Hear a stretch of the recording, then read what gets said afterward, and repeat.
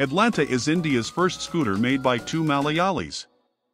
It was located in the Thiruvananthapuram district of Kerala. Made by Rajkumar and PS Thankappan. Construction of the scooter began in 1960 and was completed in 1961 and registered in 1962. Atalanta is a fading memory in the automobile history of Kerala.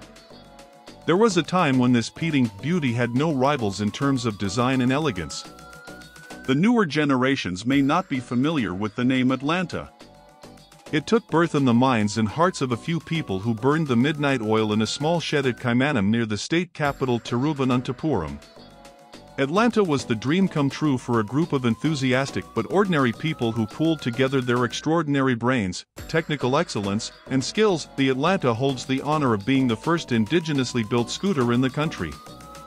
In 1958, India only had the Lambretta that was built in a plant imported from Italy. During this time, Rajkumar spotted a young and bright engineer, PS Thankappan, who hailed from Shathanur in Kollam. Recognizing the talent in Thankappan, who had then joined the Department of Industry as a junior tech officer, Rajkumar took the initiative in getting Thankappan advanced training at the technical training school.